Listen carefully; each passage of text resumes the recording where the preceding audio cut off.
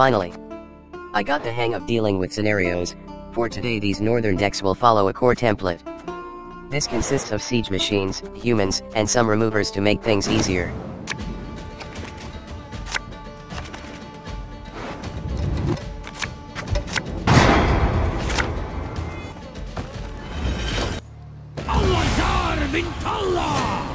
This is why I don't carry defenders anymore. Purify and Vincent really screwed them over. This'll all be yours, boy. Passing like this was too risky, but I got tired of dealing with those whore sons. Their bonded ability is just too much.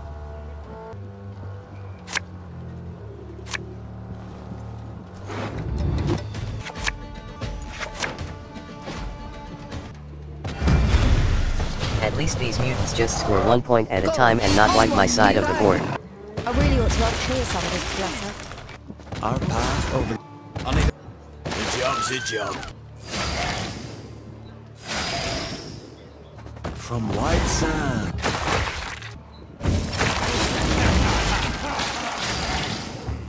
I was being too greedy here though. 5 humans was good enough to transform into Revenants.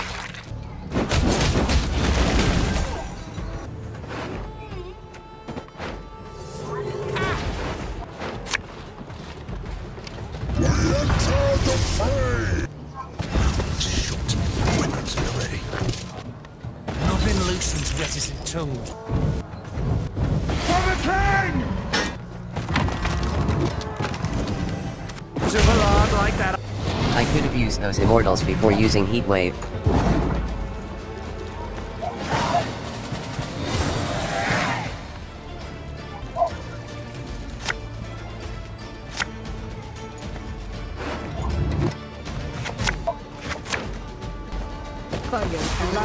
I realized that the sword is good to have, compared to a cheap 4 power remover, or an overpriced destroyer. Most units have 5 power and the sword can potentially destroy something higher. A 2. Damn, what luck.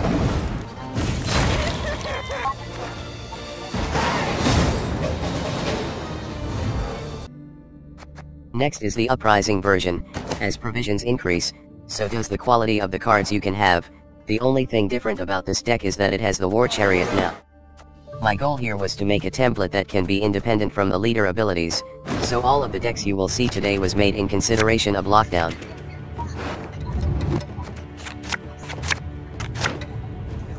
Go! Onward!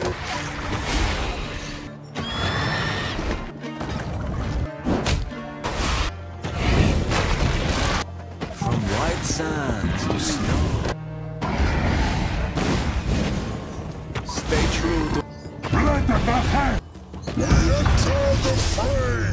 If you need to, go all out, even if it's just round 1, as long as you only use 1 combo, you still have more fight in you, for the next round, while your opponent either retreats, or deplete their powers. Away from my wares!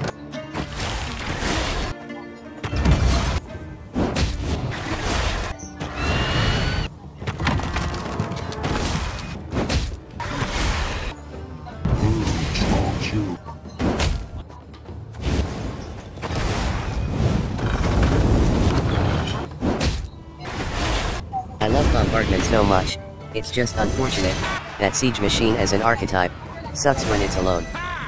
Siege makes bombardment work, and it might have looked even way cooler with more machines on the board, just to wipe your opponent. The problem is that the useful machines need soldiers for their crew ability, and resupply makes things worse, because there's only a handful of good warfare cards.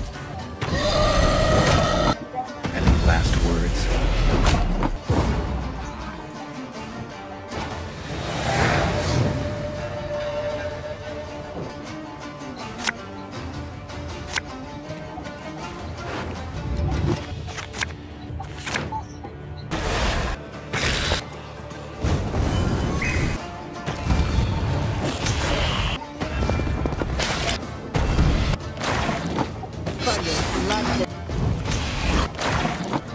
Got a death wish?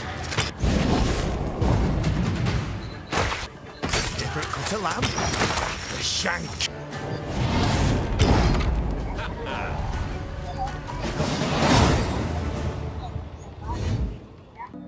Okay, now I know this is too much, but I assure you Zeal is still useful even without those dual craze knights.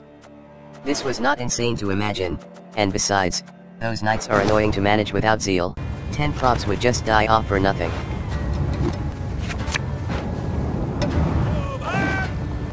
We'll defend our homes, no matter what! Our path over there. Kill them! Is it you? Onward, onward! Looking to dance, mate? Even the strays made defenders useless. Fight, men, kill! For the king! I wonder what these sneakers.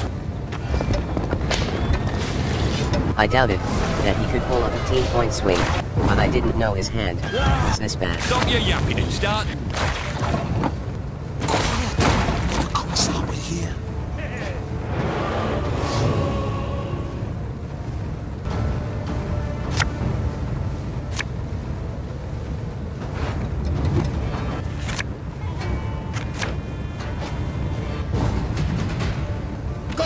Onward!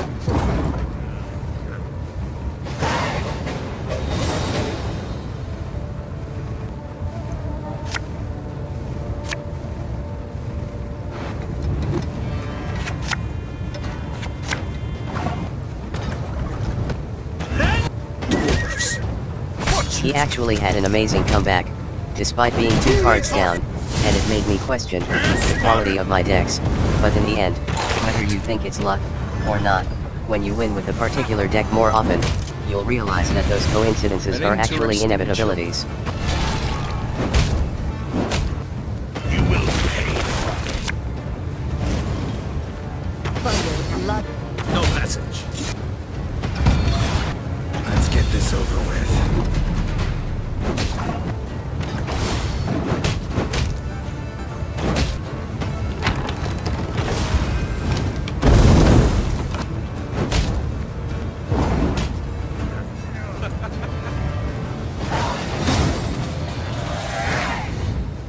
Boosting helps Visigurd with his ammo, but the most important thing is that a lot of your units can survive.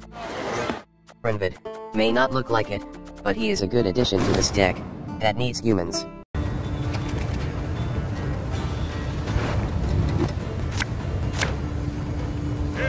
Have a look at that. If the king demands it! Left, right. I used to carry those drummers, along with Anna, but I realized later that they just got in the way, in completing the combos with drag and siege, even though they're humans, too much of them leaves no room for machines. Away from my way. They get killed easily as well, and seized at worst. My lords, to your banners!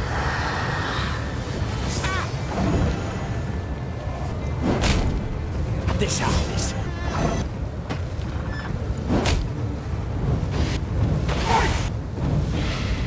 My spirit's willing, oh, but it's killing me. There's a time to reap, a time to... He won, but at the cost of his leader ability. This is why you should hold back, most of the time, because you only need a 1-point advantage to win the game, not 20 points. If you don't want your opponent to retaliate, then 9 to 15 points would have been enough. An 8-point lead would have been ideal, because even if your opponent wins in one turn, they'll most likely use their best card, which depletes their chances on the next round.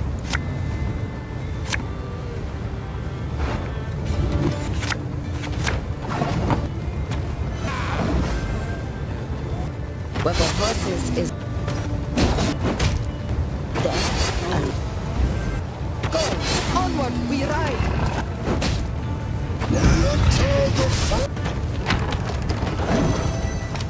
I thought it was odd for him to avoid the range row. My trap could never wipe 4 Revenants.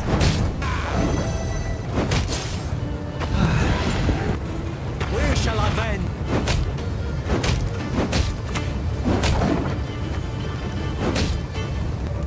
Thirsty to make a noise, that's I do so. Any last words?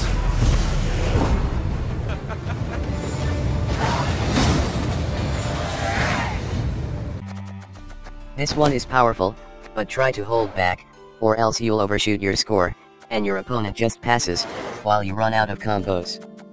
You also need to check what you can summon, although, the easiest thing to use this ability on, is for Siege, as you summon a Trebuchet. The sun.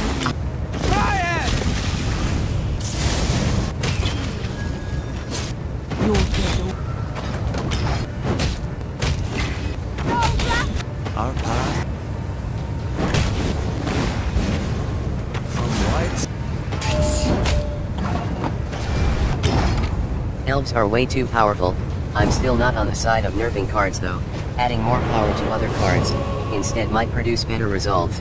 Like for example the neutral caravan, is much more powerful than the faction immortals. The solution should be to add more abilities or synergies, and not nerf the caravan, which ruins the fun in using them.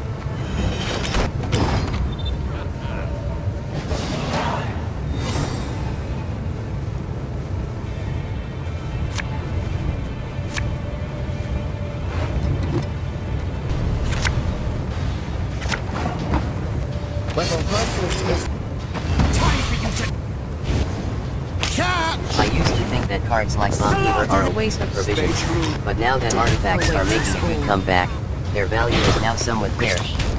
Like I still wish that Heaver has an alternative ability, just so he doesn't become a dud, but it is what it is.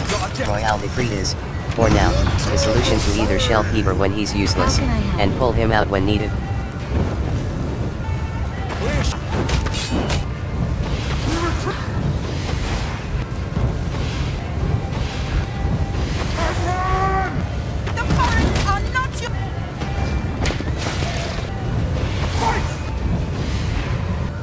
I swear I was sleepy at this time, but despite all the mistakes, I still won there, and this was where I realized that it's not a matter of luck anymore, but rather my opponents lack the support their good cards need.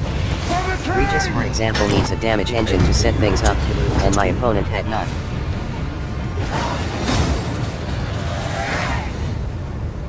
Of all the decks today, Vicious Slash has been the most comfortable to use.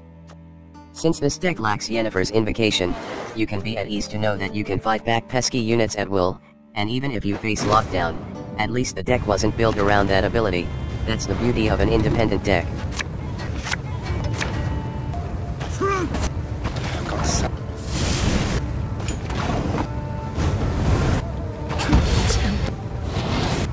It's crazy how Nilfgaard can use Masquerade twice with the Sire. Even though it's my favorite faction, it's still insane. But I found out that winning is not winning anymore, so I'm not keen on using that combo. Using Masquerade once is already enough to win the game, but that's for another video. Go! Onward! With me?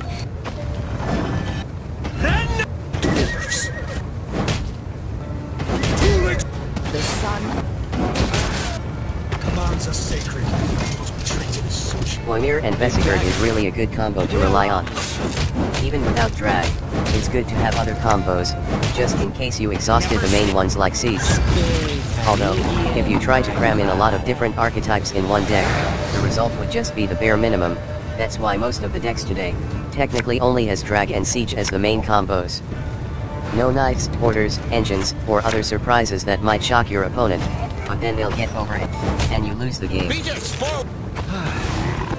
The common.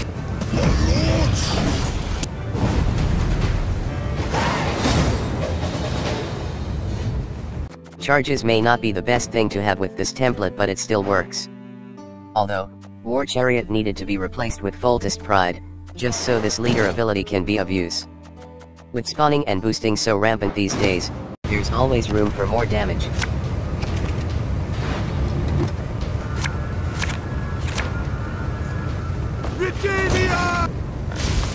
Recreating Elite is so worth having. It just wasted the opponent's 5 power remover, thinking they got a good value out of it. I'm still leading in the score, and the chances for my Revenants and machines to survive increases.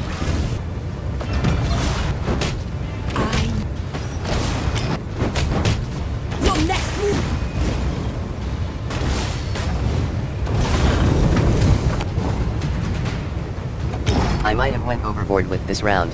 Sorry for not following my own advice, but I still have drag. Besides, when you're having fun, winning and winning too much Are you winning, son? becomes a non-issue. Yeah, I'm winning, Dad. Time for you to die, Dwan.